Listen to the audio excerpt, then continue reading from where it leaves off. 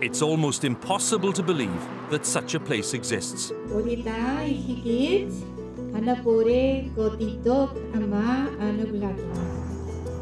A little Wales on a faraway continent, where the familiar and the exotic come together in a magical way. A rich blend of cultures, 150 years in the making.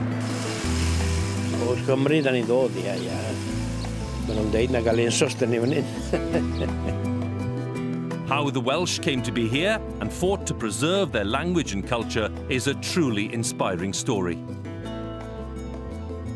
Mis padres eran galeses, sí. Sí.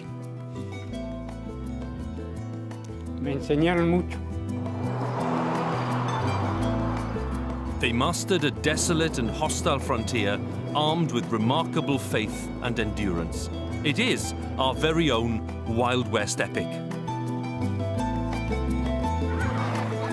I've been following in the footsteps of those intrepid pioneers, fulfilling a lifelong dream to visit Patagonia.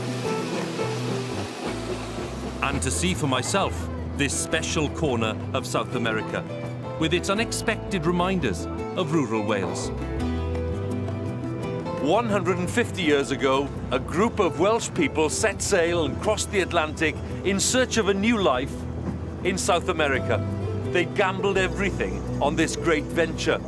And this story of daring and courage and enterprise still has the power to fire the imagination. It is quite simply one of the greatest adventures in the history of Wales.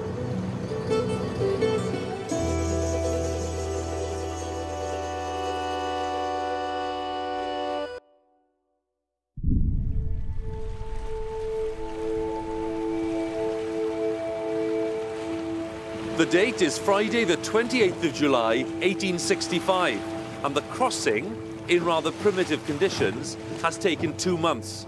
The pioneers, around 160 of them, are about to set foot for the first time on the shores of Argentina. But what they discover here is not what they'd been promised.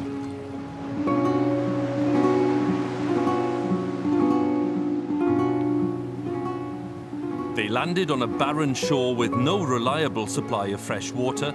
A small advance party was waiting for them, but they'd made scant preparation for the arrival. Local historian Fernando Coronato showed me the makeshift man-made hollows in the rock that may have been used as stores, or even, he believes, as temporary shelters. Fernando, it's an amazing place, you know, with an amazing view, really, of the bay, but these remains, why are they so significant? What are they?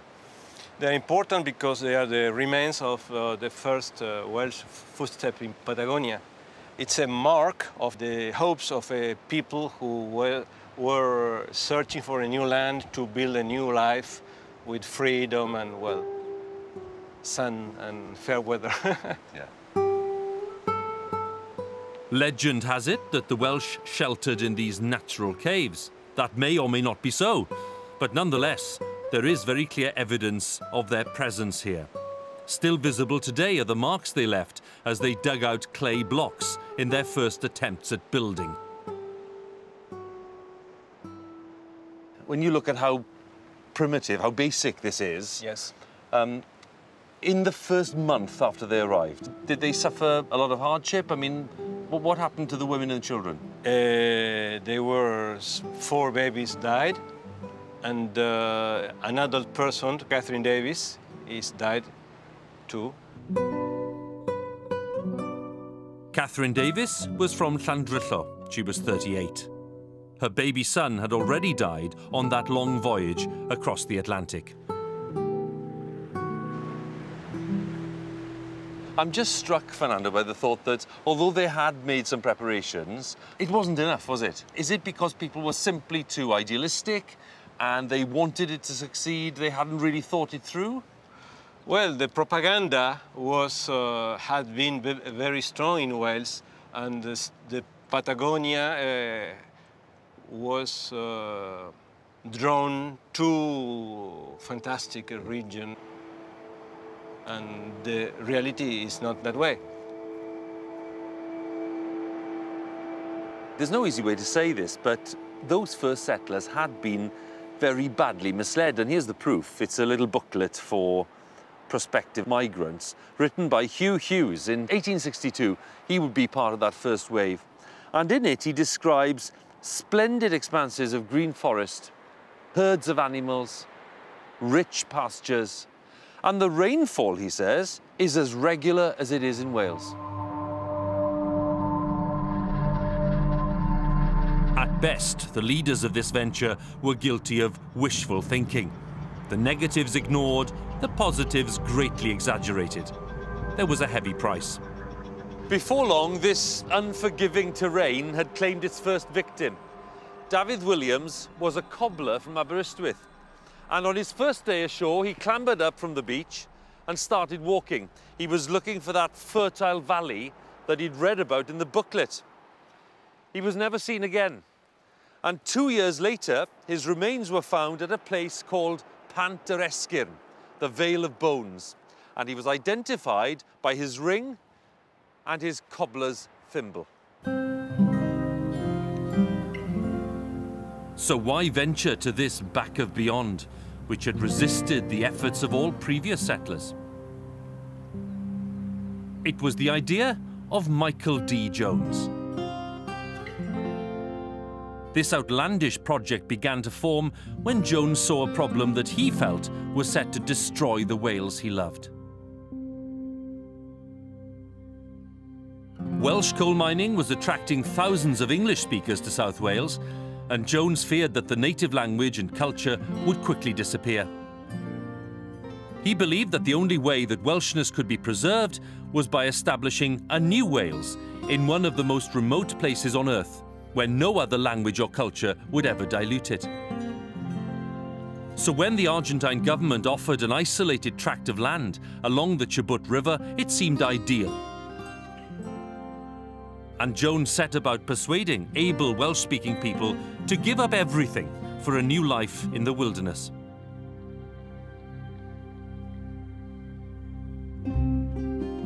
For Michael D. Jones, the departure of the Mimosa in 1865, with 153 people on board, was the realization of a dream.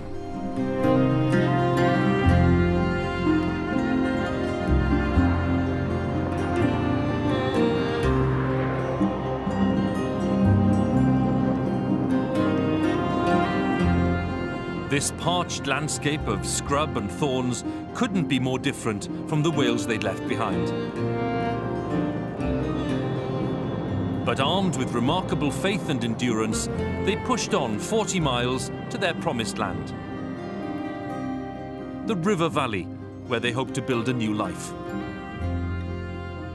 It really is no exaggeration to say that this is the life source of this part of Patagonia.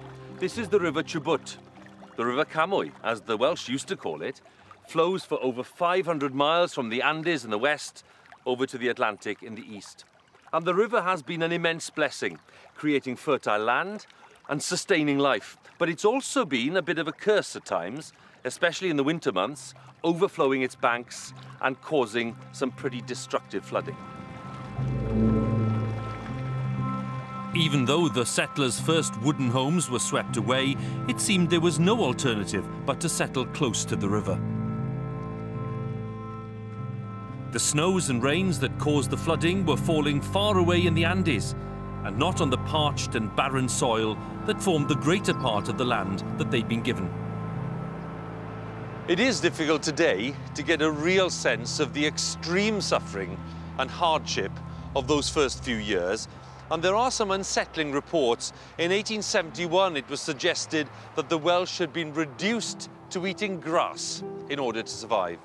Emergency supplies were sent by the Argentine government. The Royal Navy brought in British help.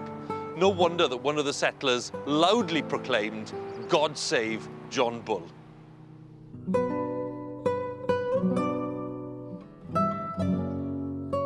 There was mutiny in the air, and in 1867, most of the settlers were ready to abandon the venture, but they were persuaded to give the colony one last chance.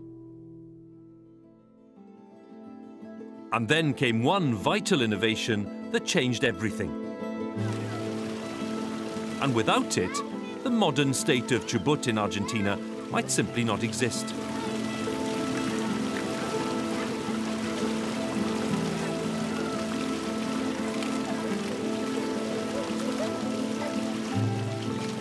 In a dazzling feat of engineering, those early pioneers dug a network of irrigation canals across the valley and turned the desert green.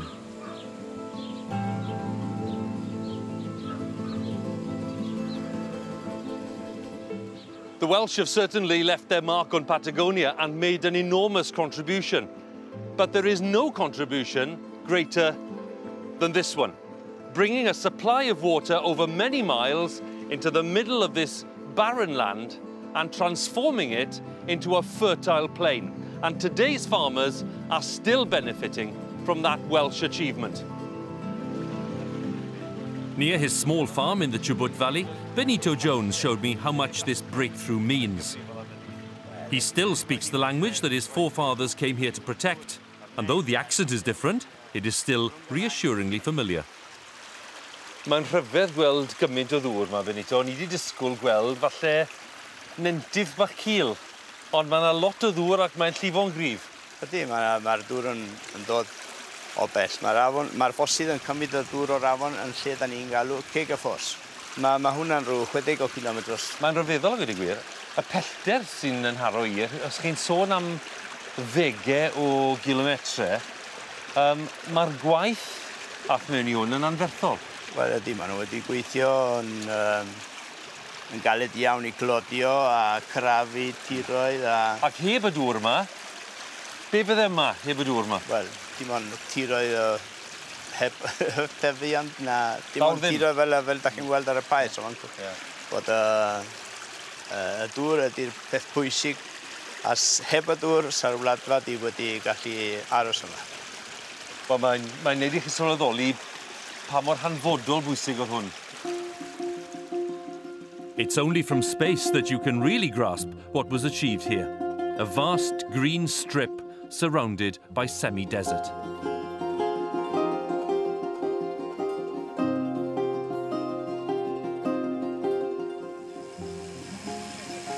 The same irrigation system that made agriculture possible here still sustains Aldwyn Brunt, farming in much the same way as his ancestors.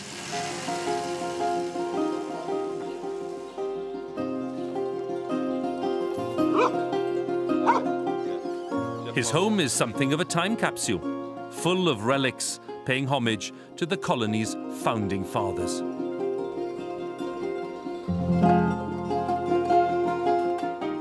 So, mae hwn yn lun bendigedig yn dweud? Yndi. So, pwy sy'n yma? Gwedwch chi ddau, pwy sy'n yma? Unig un dwi'n gwybod i hen Brunt, Benjamin Brunt oedd hwn. So, Benjamin Brunt yw hen daid i chi? Ia, hen daid. Fe oedd y Brunt cynta i ddod yma? Ia, yr unig Brunt doth. Right. Yr unig un Brunt. There's even a first-hand account of those pioneering days, a memoir written by Benjamin Brunt in old age. A braf yw cael y teimlad o fod yn perchen ein tir ein hunain. Ie? Tir na fi neb arall yn ei drin ond diw. Wrth gerdded o gwmpas fy nhir yma, gallaf ganu, fi yw brenin ar bopeth a wylaf, ac nid oes neb allu cymryd oddi arnaf. Hynny yw bod yn perchen tir ei hunan. Bod e ddim yn renti ragor. Na. Mae hwn yn ddiddorol hefyd fan hyn. Costiodd yn galed i mi am cymdogion dros flynyddoedd maith o waith caled a dioddef i droi'r lle yn ffrwythlon fel gardd. Ond caf lawer o bleser yn fy henaint wrth feddwl i mi weithio'n onest a di-gwyn i wneud fy ran innau yn y fenter. Within just one decade, Benjamin Brunt was winning prizes in the US and in France for the quality of his wheat and his barley.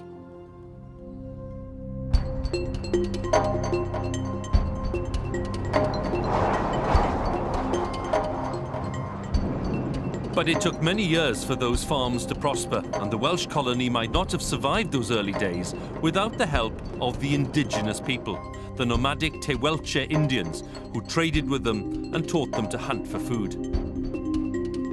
By and large, it was a remarkably peaceful coexistence. But it is ironic that the Welsh, in their search for a haven from discrimination at home, were now taking land from an oppressed minority on another continent.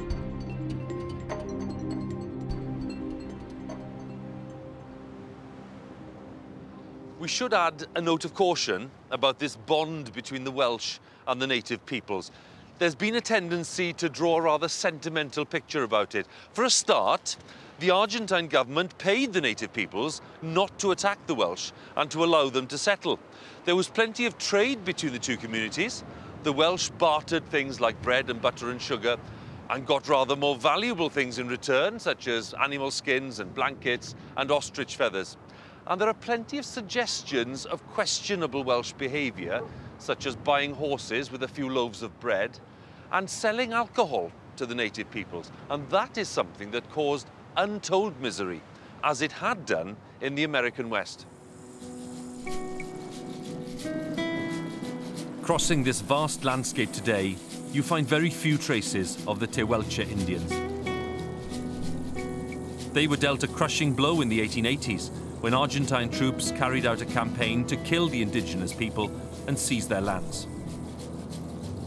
To their credit, the Welsh often intervened, but it's no wonder that this genocidal campaign provoked attacks on white settlers.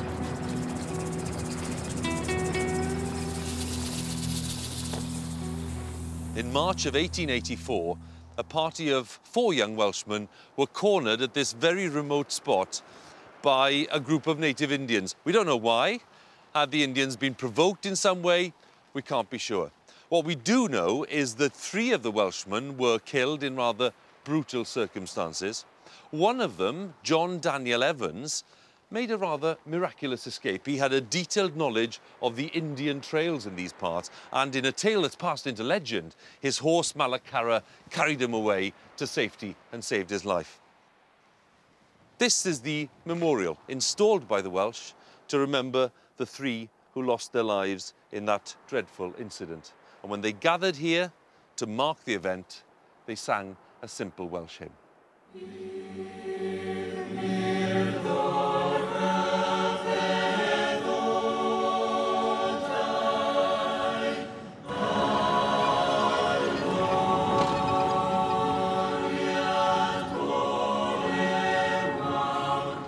Within a year, that sole survivor, John Daniel Evans, would play a pivotal role in the next chapter of the colony's history.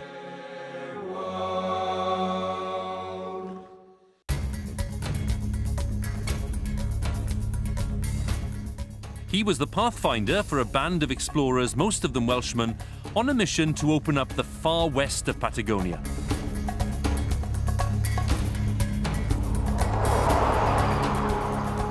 The native people had long spoken of rich, fertile lands surrounded by snow-capped peaks. With no room to expand in the Chubut Valley, more farmland was needed to attract new immigrants from Wales. The adventurers were known as the Rifleros, or riflemen of Chubut, and every year their descendants reenact their arrival.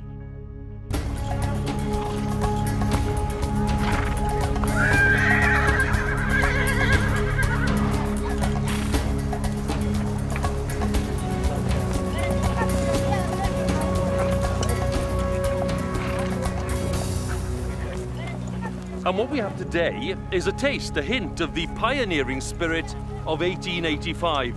These are today's Rifleros. They're on their way to the top of the mountain to raise a banner to celebrate the discovery of this remarkable place. Those pioneers had crossed the plains for hundreds of miles, and they got their first glimpse of this paradise, this fertile land, their new home. Cwm Hyfryd, splendid valley. Da ni fyny fan hyn mwyn cofio am y rhai ddoth yma gynta yn 1885 a gweld o fyny fan hyn o'r garreg yma, gweld y dyffryn sydd ar tu gefn i ni. O, dyma chi ddyffryn hyfryd. A Cwm Hyfryd oedd ei enw o i'r rhan fwyaf o'r Cymru ddaru fyw yma wedi ar ôl hynny. The Rifleros are very proud of their pedigree and their direct links to the founding fathers. Oscar, diolch yn fawr. Le daeth y teulu? Teulu fi wedi dod, nain fi wedi dod I Port Madryn ar y Mimosa yn 860 1865. O 1865 ar y Mimosa? Ar y Mimosa. A Nain fi, dad, mam o dad fi. Yn lle oedd nain yng Nghymru? Yn Cymru, yn Llwyd Coed, Aferdar. Llwyd Coed Aberdâr. A pryd dath y teulu yma i Gwm Hyfryd? A Gwm Hyfryd wedi dod yn 891. 1891. Teulu Kent yn dod fan hyn. 1891. Ia, Mae'n Gwm Hyfryd iawn. Gwm Hyfryd.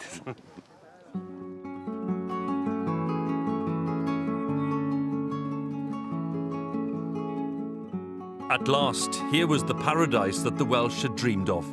The rich soils of the valley floor were ideal to grow crops, and there was plenty of pasture on the surrounding slopes to raise livestock. And of course, cowboy culture came with the territory.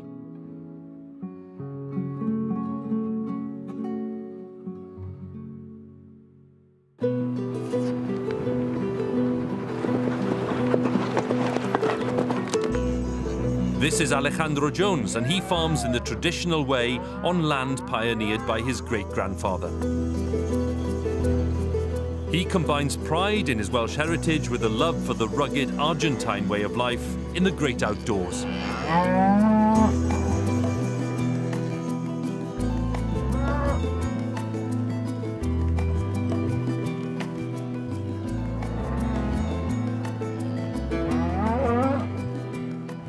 Yr hyn sydd ddiddorol yw bod ti'n cyfuno dau draddodiad, a dweud y gwir, traddodiad yr Ariannin a thraddodiad Cymreig. Wel, ydw, mae'r teulu ochr dad, y teulu sy'n bia'r ffarm yma, o Lewi Jones yn dod o Llanrwst, ac oedd o wedi prynu'r ffarm yma, a mae o wedi dod yn gawtio fel oedd y rhan mwyaf ar y Cymro wedi wneud. Ac oedd y dau taid fi, un bob ochr, taid Madrina, taid Wyl, oedden nhw'n ddau yn gawtios, ond o'n gawtios go iawn. Pan dwi'n meddwl am gawtio, pan dwi'n meddwl am ddysgu ci, pan dwi'n meddwl am dofi ceffil, am gweithio fo'r gwartheg, dwi'n edrych arnyn nhw.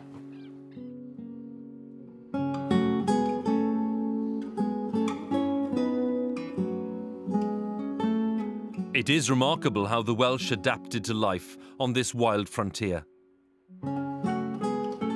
And the clearest symbol of that is the asado, an outdoor roast where the whole animal is cooked on an open fire.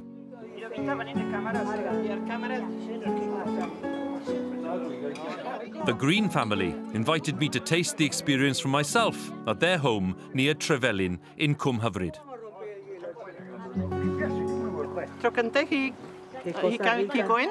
Wel, mae gyda hyn ni Na cigoen Cymru yn dda, cofio. Ond mae hwn yn wych. Mae'n da iawn y gwir. Dwi'n hoffi asado ar ei draed, ond hoffwn i eistedd a gael asado yn eistedd. The asado is a ritual that's enjoyed all over Argentina, the perfect occasion to get together with family and friends. But here there's one striking difference. As the conversation flows, the guests slip easily between Spanish and Welsh. Mae'r chwerthin yn iechyd. Mae'r chwerthin yn iechyd, ydi wir, ydi. A bore tranwys cafwyd hi yn nyfroedd glan yr afon. The familiar and the exotic are combined in a rather special way by Vincent Evans. A Welsh folk song about a lovelorn maiden on the banks of the River Dee, performed half a world away in the shadow of the Andes.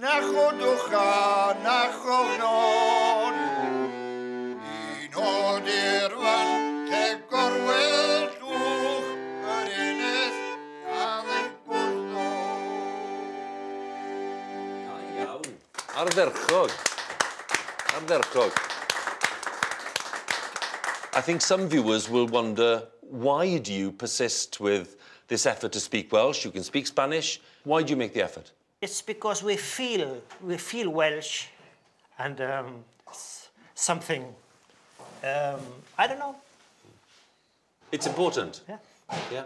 What about you, Margaret? I love the Welsh language. I love Cymru. It's such an... Well, I can see that, you know, it's a very emotional thing. Yes? It's a very emotional thing. Our grandparents came from Wales. The singing of Wales, traditional things from Wales, the flag, everything. It's part of you. Yes, yeah? Because Welsh was my first language. That was the language my mummy spoke to me the first days. At times like this, I have to pinch myself and realise that I am 7,000 miles away from Wales, enjoying some wonderful food and the best company. 40 years ago, I heard a teacher at Llangenech Primary School tell us about the wonders of Patagonia. I never thought I'd have the opportunity to come here, but I'm so glad that I have done. These people prove something rather special, which is that it is perfectly natural to be proud, patriotic citizens of Argentina. It is also perfectly natural to be sustaining a Welsh culture and way of life. And I'm so pleased that I've been able to be part of that.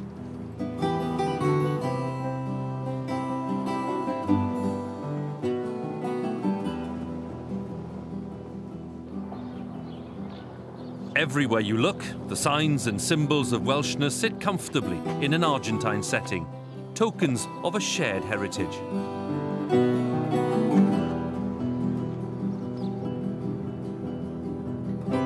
But for the first settlers, there was one aspect of their culture that they were determined not to dilute or compromise.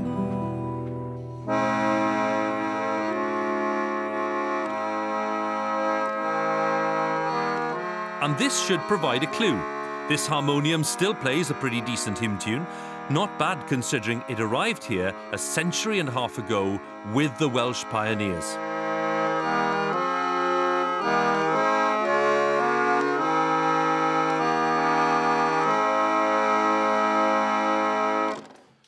Mae'n anodd credu bod yr offeryn yma, a oedd hwn ar fwrdd y Mimosa, yn dod yma i Patagonia a 1865.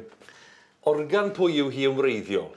Robert Thomas o Fangor yn wreiddiol yn Gogledd Cymru. A wedyn, oedd Robert Thomas i dod yma?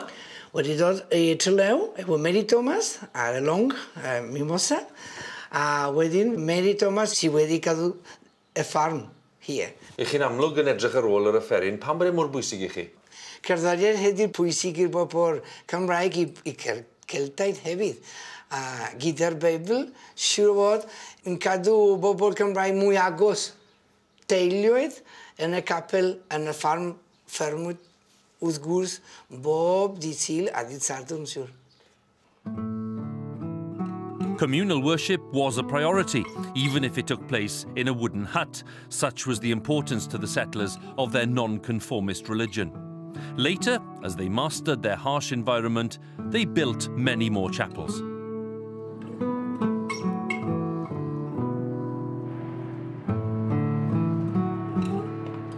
Some of those chapels are now dwarfed by urban sprawl. Others look much as they must have done when they were built. Relics of Victorian Wales transplanted to an alien landscape.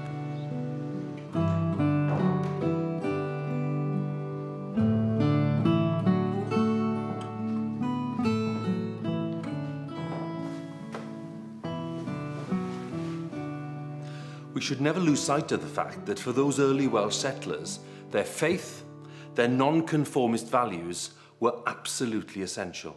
That is what sustained them and helped them to get through all the trials and the difficulties that they suffered. And these chapels, however small and however modest they appear, were actually symbols of strength.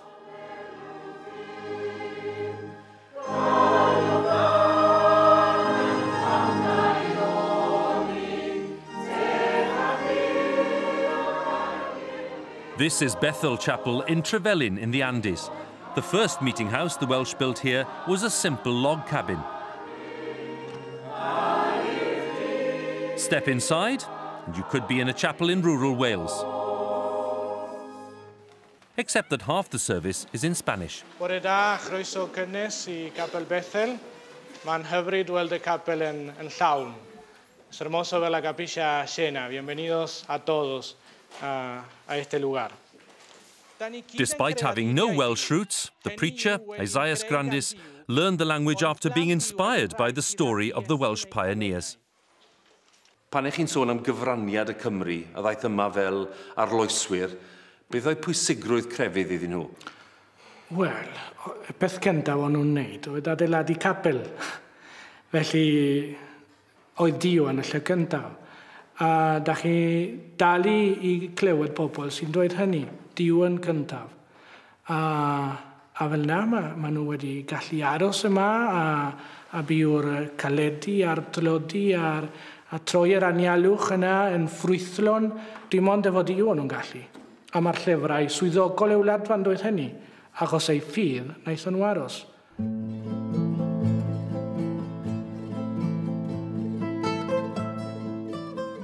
Their religion bred an independent and radical outlook, up to a point. Left alone for more than a decade to govern themselves, they created a society, unlike Britain, in which all men over the age of 18 had the vote. But crucially, the women were excluded.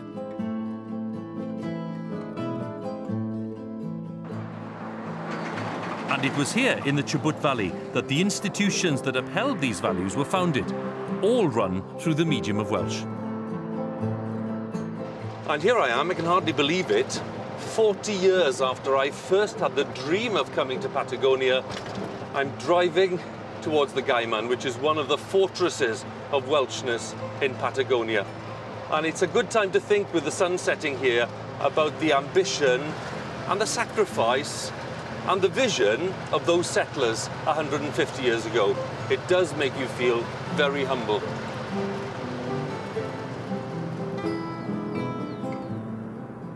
In 1885, Gaiman became the seat of the first elected council in Patagonia. Gabriel Restuccia has been the town's mayor for the last 8 years, the first Welsh speaker in the post since the 1950s. Pa mor flaengar oedd y Cymru yn gosod sefydliadau a threfn llywodraethol newydd? Oedden nhw ar flaen y gad?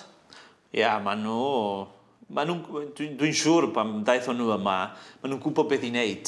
Maen nhw'n gwybod beth i wneud. A sut i trefnu wlad, sut i trefnu polisi newydd. Ac mae'r etifeddiaeth o'r cyngor cyntaf yna da ni wedi cael. Da ni nawr, da ni'n defnyddio'r un polisi, dwi'n meddwl. The Welsh also took control of the economy, forming a cooperative company in 1885 that handled almost all local trade.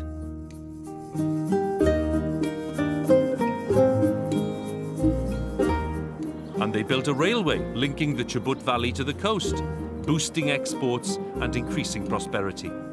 It meant that the arduous journey that cost the life of the Aberystwyth cobbler David Williams back in 1865 was now accomplished in a few hours.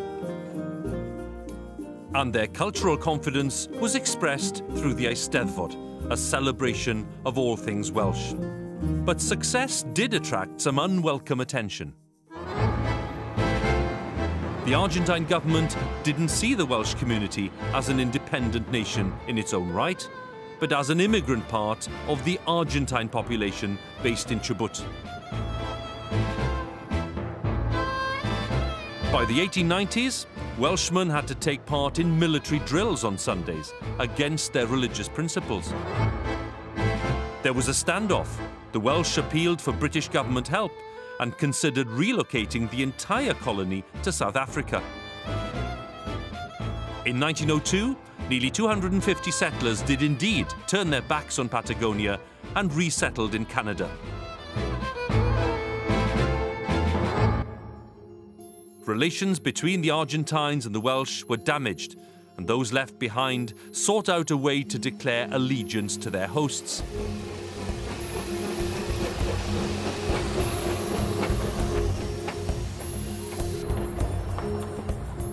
I'm riding on the old Patagonian Express on a route which skirts the border with Chile. At the turn of the 20th century, the frontier line was bitterly contested, with Chile claiming lands where the Welsh had settled. In 1902, the settlers were given a choice. Did they want to be Argentines or Chileans? And when they gathered here to vote, they opted decisively for Argentina. No one should be surprised by the result of the vote that took place at this school. Just imagine a different outcome. You'd have the Welsh community in Patagonia split. One part here in the Andes in Chile, and then the other part 500 miles to the east in the Chubut Valley in Argentina. So this was a very significant milestone. The Welsh in Patagonia had declared themselves to be Argentine citizens, and to this day they are considered to be Argentine heroes for the choice they made. The display of allegiance healed the rift between the Welsh and the Argentines, but the Welsh were not ready to integrate. 40 years earlier, the colony had been founded to prevent the culture and language being overwhelmed by those of England, and to ensure that it was handed on to the generations to come. Now, with a new culture threatening to overwhelm them, the colony remained faithful to that original vision. They built a school, one that has a fair claim to be the first Welsh medium secondary school in the world. Wales would wait another 50 years. When the government opened... Some of Lyned Gonzalez's family members were pupils here in the early days. The school received pupils from all Patagonia at the beginning, from the south and from the west, and in Gaiman itself, children who were not of Welsh extraction attended the school.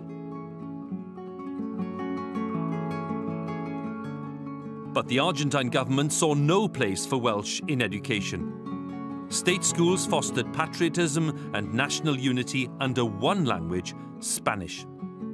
They offered something the Welsh school could not: official certificates and entry to university, so inevitably they drew pupils away.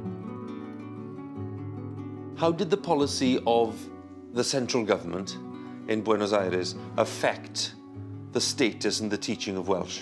Well, the effect of that was that Welsh was taught at the Band of Hope and at the chapels, and at the Sunday school, really. The Sunday school did a tremendous job to keep alive the Welsh language. In the early years of the 20th century, the Welsh community was no longer in secure isolation. The incomers were routinely in contact with people outside their own community. One day, Huw Edwards, the community leader and son of the founder Michael D. Jones, was out on the plain when he got into an argument with two strangers. Guns were fired and Jones fell to the ground. His murder near this spot in 1909 was a very big blow to the Welsh cause in Patagonia. He was shot dead by two men, two outlaws, at the Welsh cooperative store here at Nant y Pysgod in the foothills of the Andes. And for many years, there were rumours that he'd been killed by Butch Cassidy and the Sundance Kid. They'd been on the run here, but in fact, they had died the previous year. The men who'd shot him were called William Wilson and Robert Evans. They were former members of the Butch and Sundance gang. It was a reminder that the Welsh couldn't stay insulated from the outside world. They were fast becoming outnumbered by immigrants from Spain, Portugal and Italy, while the flow of new Welsh immigrants had dried up. So it was inevitable that the Welsh lost their political and economic power. By the 1920s, the co-op, the backbone of Patagonian business, was in trouble and went bankrupt in the Great Depression. The nationalisation of the Welsh-owned irrigation company in the 1940s was another blow. And the Eisteddfod, for so long the centrepiece of the Welsh cultural calendar in Patagonia, came to an end in the early 1950s. The Welsh became second-class citizens. Children were mocked in school as pan y manteca, or bread and butter Welsh. For some, it became a badge of shame. Many families in the Chubut Valley have thoroughly Welsh names, but they're of a generation that was lost to the language.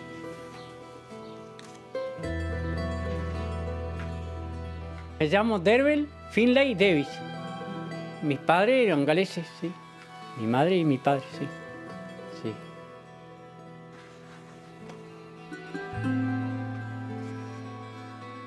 Nain era Rachel Finch y Tait David Davis. Sí. But his parents decided not to pass on the language. Cuando yo era chico no se hablaba galés acá. Habían vecinos que eran de otras nacionalidades, así que, bueno, andaban de visita o viéndose en el trabajo, así que nosotros el galés no se hablaba. A veces he pasado vergüenza por no saber. Estoy muy orgulloso de ser descendiente de los galeses, sí. Sí. Sí. Me enseñaron mucho.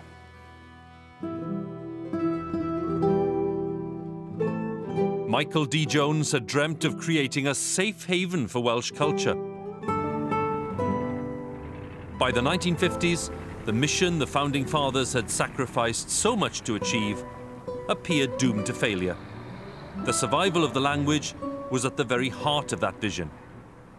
By turning their backs on the language, it seemed a new generation of Welsh Patagonians were also rejecting the very identity that their ancestors had fought so hard to protect.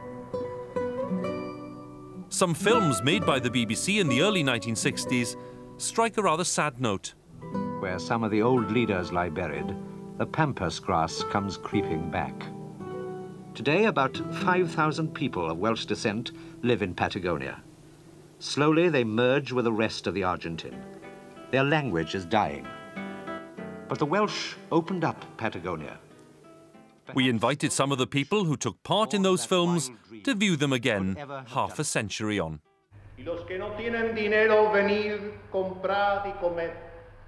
By the 1960s, most chapel services were in Spanish, even if the congregation was Welsh.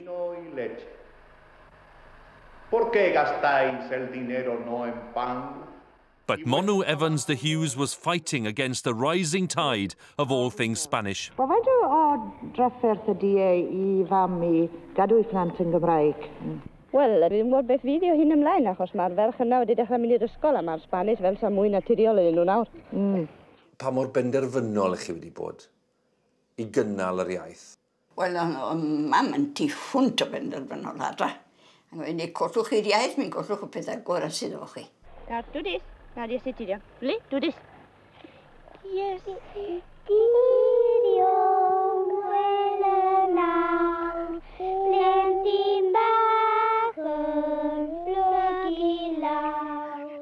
Monu's daughter, Donna, was only 3 years old when the documentary was filmed. Nes o'n I dechrau ysgol siarad mwy Cymraeg nag Spanish o'n I. O'i ni'n chwarae a siarad yn Cymraeg. Beth o plant eraill yn meddwl? O'n nhw'n meddwl bod y peth ychydig yn odd? Wel, am beth yw eith oedd nhw'n chwerthin. Mae'r iaith Sbaeneg yn ychwanegu phwysau ac arferion am oesau'r bywyd Lladinaidd.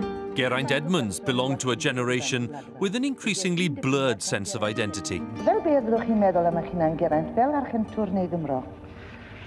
Wel, fel dim un o'r ddau a fel y ddau, ynte. Ni ddim mae rhyw fath o gymysger rhyfedd iawn da ni. Fan hyn, erbyn hyn. It seems appropriate then that I should be chatting to Geraint in Welsh in a typical Argentine saloon bar. Gracias. Geraint, gai gychwyn tro ofyn I chi, ydy'n deg I mi ddweud bod pobl yn anobeithio bryd hynny am y Gymraeg? Wel, o'n i'm yn rhy obeithiol amser ni. O'n i'm yn gweld dim llawer o obaith. Oedd pobl yn dweud bydd y Cymraeg mewn 50 mlynedd wedi marw. Wel, oedd digon rhesymol I ddeud yn I amser ni. And that could have been the end of the story. But it isn't quite true.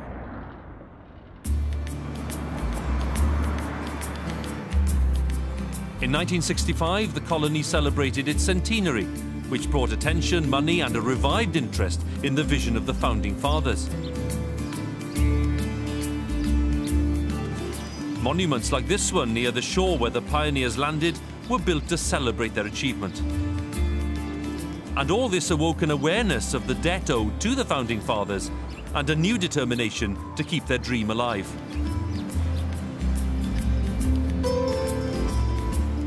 And then a major turning point came at the beginning of the 1980s. Still without bootlaces, they were marched off and up the muddy track. The Falklands War brought defeat for the military regime and the start of a new democratic era. Argentine nationalism gave way to an emphasis on diversity and a new interest in learning Welsh. Thanks to teachers and funding from Wales, there are some 1,200 learners in Patagonia. I went to the language centre in Esquel in the Andes to meet some of them. Iawn, da ni'n mynd I ddechrau heddiw y dosbarth trwy ymarfer BSc. Ble BSc, Pablo? BSc ar y tafarn. Ble BSc, Imanol? BSc yn Swyddfa Post. What I found striking was that few of the learners had obvious Welsh links. I spoke to Claire Vaughan, the Welsh Language Project Coordinator. What do you think accounts for the surge in interest that you're seeing? There's been a growing awareness here, I think, of bilingualism as something good. I think back in the Dark Ages, it was felt that if you spoke two languages, it was a bad thing. I think now we've moved on from that, and there's an acceptance that actually it's very good for you to have more than one language. So that in general has helped the cause. And I also think there's more acceptance of different roots. People in Argentina are becoming more interested in where they've come from. So I think that helps. And also, we've got people who come in from the big cities who are looking for a better life here. And what they love about communities like Trevellyn, Esquel, is that they have a different identity because of the Welsh connection, and so they want to learn the language. The Welsh identity that Michael D. Jones fought to preserve has been revived in a way that he couldn't possibly have imagined. Most of these folk dancers have no Welsh roots at all.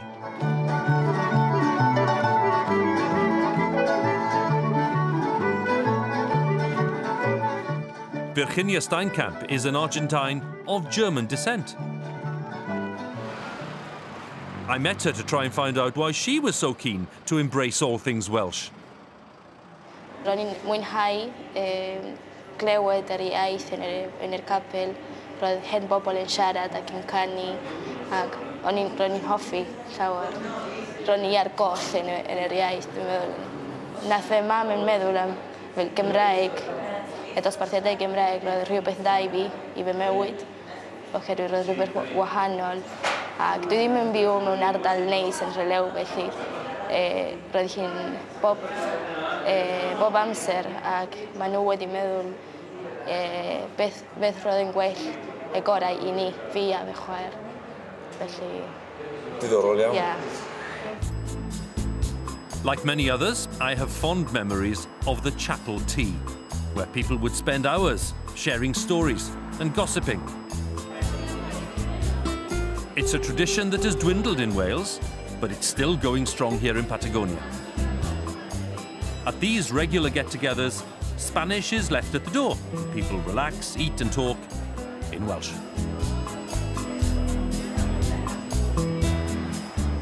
In Gaiman, if you want to experience a bit of Welshness, it seems you'd better like tea. There's a Welsh tea house on every corner, each vying to be more Welsh than the next. The sign here reads, the first Welsh tea house in Patagonia. And one in particular attracts tourists by the busload. Besides the outsized Welsh teapot, its big selling point is that Diana, Princess of Wales, stopped here for a cuppa in 1995. It seems nothing tops that for Welshness. So they preserved and washed the plate she used, the teapot her tea was served from, and the cup she drank from. The dregs are stored in a little bottle. Muy bien. Gracias a usted. Very good, a nice cup of tea. And this for you, in many ways, is the value of Welshness in Patagonia today. I'm talking about commercial value, and there's a strong royal flavour to that commercial activity. All of this is held together by this notion of a traditional Welsh tea, a kind of chapel tea, if you like, though it's much more sumptuous than the chapel teas I remember as a boy. And all of this is underlined by the fact that the family running this place admit very happily that they have little or no connection with Wales or Welshness. They are just running a very successful business.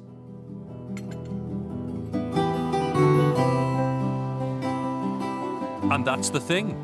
Welshness does sell, and things that make money are very interesting to politicians and business people alike.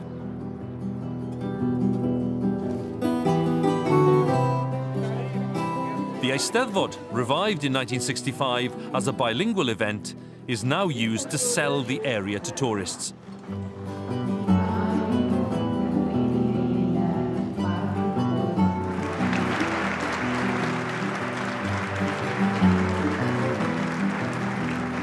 And the provincial government has helped to pay for renovations to the Welsh chapels and markets them as historic visitor attractions.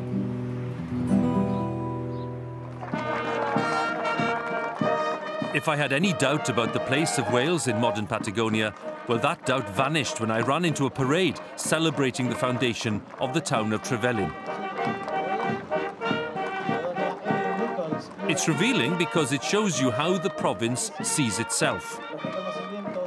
The indigenous Indians are represented, as are the Hispanic peoples and the Arab immigrants too. But pride of place goes to the Welsh contingent for their crucial role as founders of the settlement back in the 1880s. The man applauding is Martin Bussi, the Argentine governor of Chubut province. To discuss the Welsh influences that surround him, I went to see the governor in the state capital, Rawson. And just inside the door, dominating the foyer, was something rather significant. A mural depicting the Welsh-Argentine cooperation. It became clear that marking the 150th anniversary was a political priority. Nos estamos preparando para poder conmemorarlo y festejarlo en cada comunidad. No podríamos hacer un relato de la historia de la Patagonia sin la llegada previa de los galeses, porque eso que comenzó siendo una colonia con 153 inmigrantes en un barco, en pocos años tenía ferrocarril, en pocos años había domado al río, en pocos años había hecho sistemas de riego. La llegada de los galeses es fundante de la ocupación del espacio patagónico. The change in the status of Welsh since the 1960s is quite marked. In 2006, exactly a century after the first Welsh language school opened, the community proudly opened a new bilingual primary school. One of the teachers there is Catrin Morris. Gair y dydd heddiw ydy gwladfa. Pwy sy'n gallu meddwl am frawddeg yn defnyddio gwladfa? Ernestina? Planeta dynol aeth Cymru I sefydlu wladfa Patagonia. We've come a very long way. We've come a very long way. There is a renaissance of interest in the Welsh language, the Welsh culture, and the Welsh people.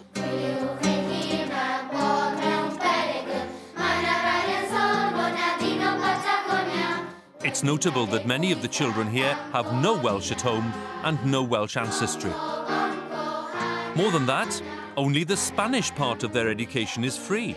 Their parents have to stump up extra for the Welsh half, and it seems they're perfectly happy to do so. We offer an education that nobody else here in Trelew and Chubut offers at the moment. We offer an education that is based on family values and values based on respect. And we offer a bilingual education, which is proven to give great advantages.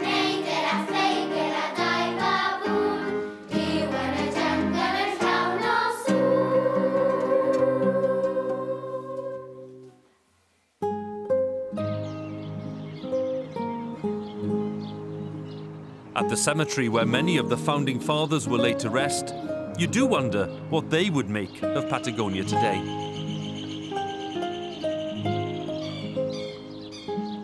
Would they recoil at the sight of the colony they built becoming a tourist commodity in the global marketplace? Or would they be heartened that the Welsh identity is being constructed and claimed in new ways?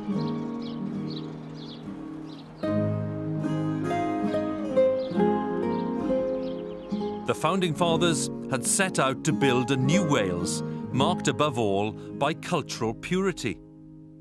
That vision fell short in many ways, but it is remarkable that 150 years later, their descendants are still fighting for the language and culture that they came to protect.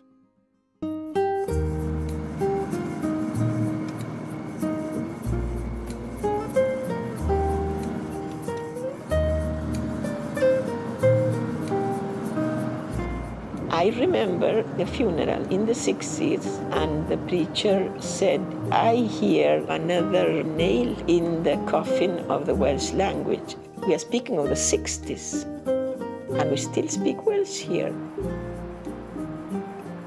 People from outside come in and see it as something interesting.